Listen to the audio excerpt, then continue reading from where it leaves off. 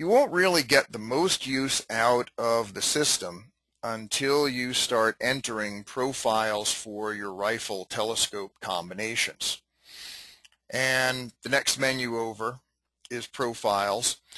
And we allow you to create a profile for an atmospheric condition if you have things that are repetitive and standard. Okay. Then we can change bullets, offsets, rifles.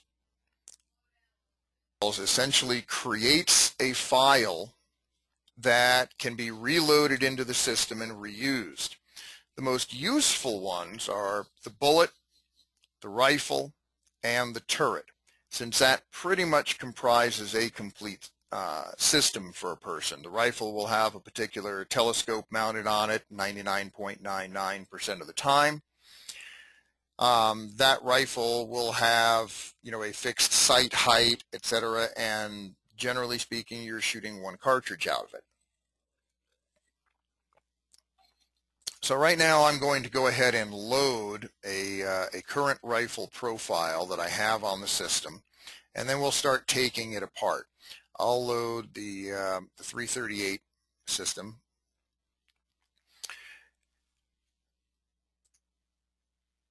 And what you'll see now is at the bottom of the screen it will indicate the particular rifle profile that's loaded, and then on the right it'll show the particular bullet profile that's loaded. So let's go ahead and start picking the profiles apart. If you go to Profiles Rifle, select Build Edit.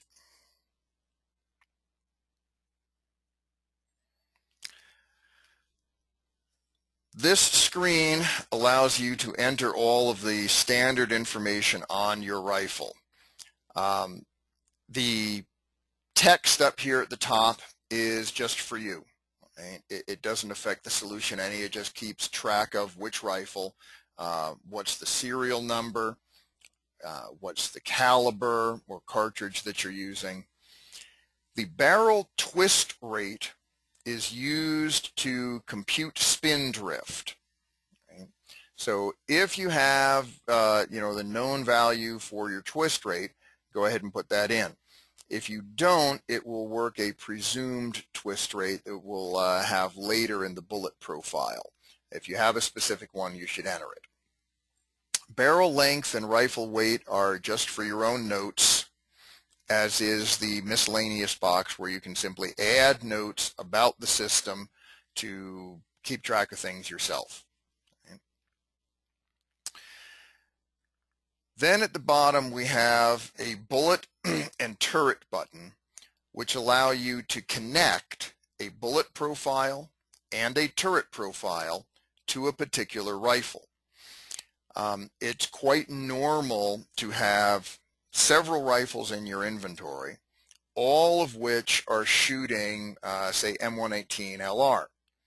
Each one of them produces a slightly different velocity. Right? Each one of those rifles may have a slightly different sight height, etc. So this system allows you to create a separate file for each one of those so that you can deal with the differences in those bullets, telescopes, etc., so that each one gets its own unique solution. Also on the rifle page at the bottom are a couple of tabs. One is for round count, right, where you can indicate dates, the number of rounds fired. So right now that's showing a cumulative. If I click the add item down at the bottom, it'll put up the current date. It'll ask you how many rounds are fired. It will automatically calculate a total for you, and you can enter some remarks. At any time, if you've gone to a page and you don't want that function, there'll be an abort or cancel function on there, so I'm just going to abort because I don't want to add any round count there. Okay. Then there's also a notes page where you're free to enter plain old text, and that text is attached to that rifle system. So if you're making notes about how you had a particular problem, you found a screw loose, or this, that, or the other thing, you have a way to make notes to yourself. Remember to check this. We had this problem last time. It's just a place for you to write notes to yourself.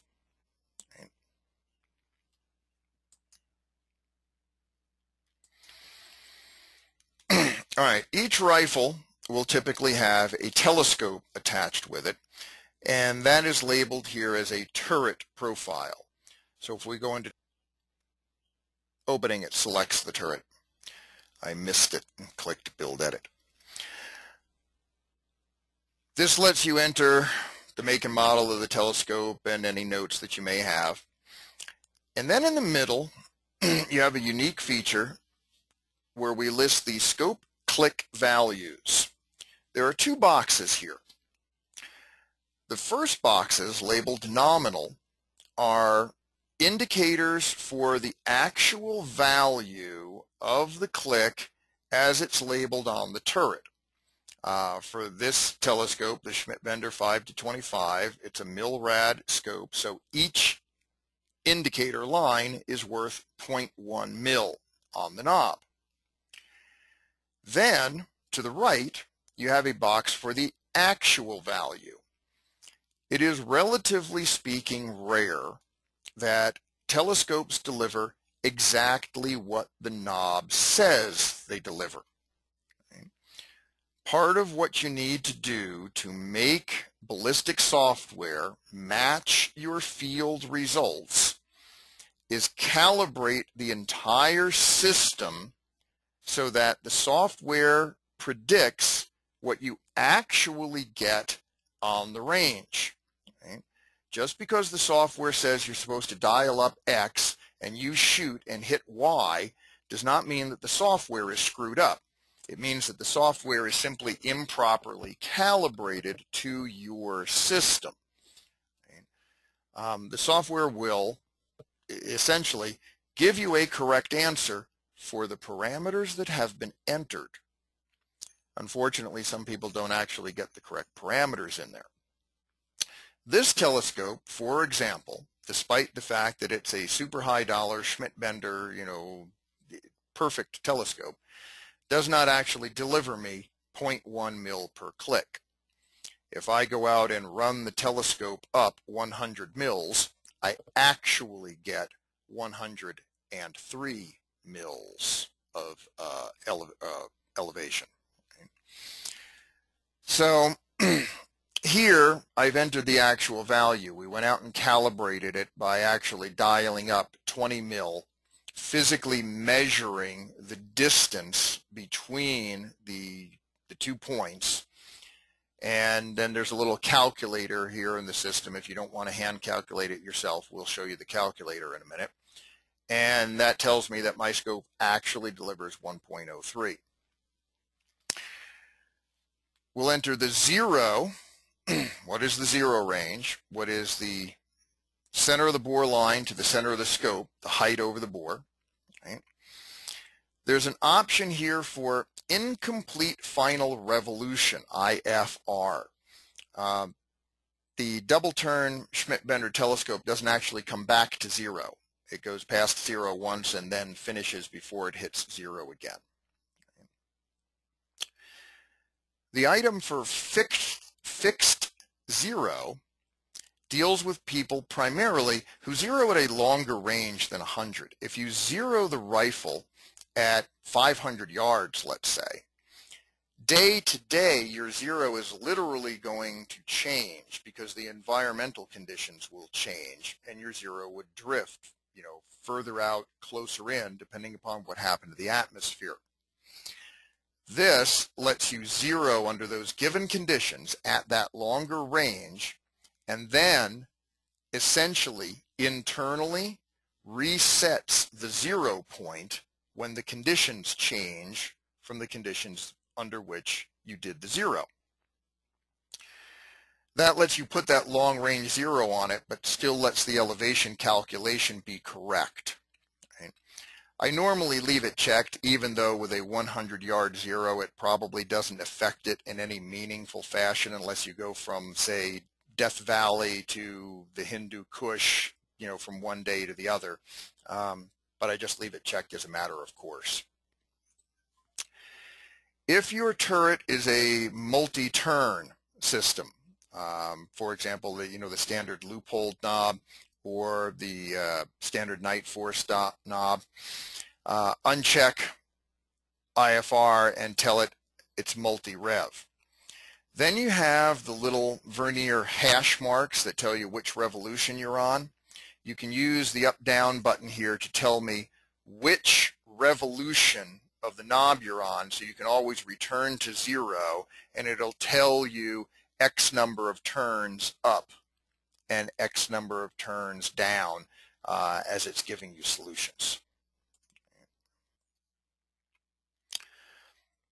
All right, the last item here at the bottom of the screen is a scale value and then the number of clicks. Normally your telescope will have a series of small lines and then a cardinal number with a long line. This lets you put that cardinal number and then the number of clicks required to get to it. So if this scope is already set up, so if I just start scrolling through the data points, you'll see that at 10 clicks, I'm on the scale mark number 1. At 20 clicks, I'm on the scale number 2, and so forth. If I let's open a minute-based telescope. We'll open one of the loopholes. Whoops, that's an M5 knob. That's really not going to change anything, is it? Okay. Let's open something. Yeah, here we go. An M1 knob. All right, the M1 knobs are nominally quarter minute per click. They are multi-revolution. And now, as I scroll through the data points, scale number 1 is only 4 clicks.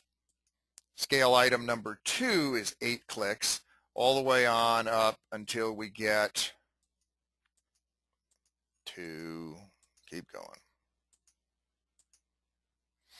14 is 56 clicks.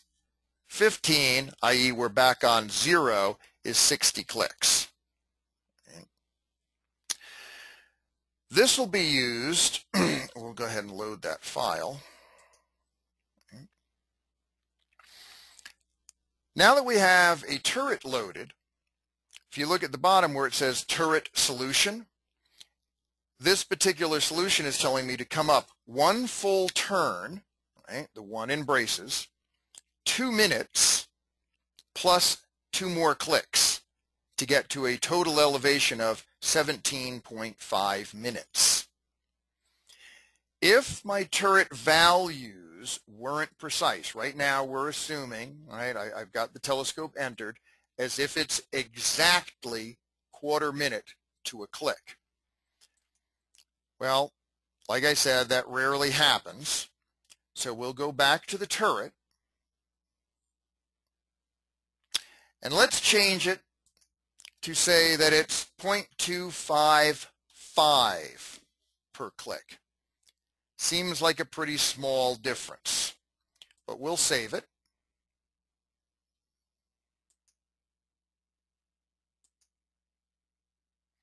And then we'll load it.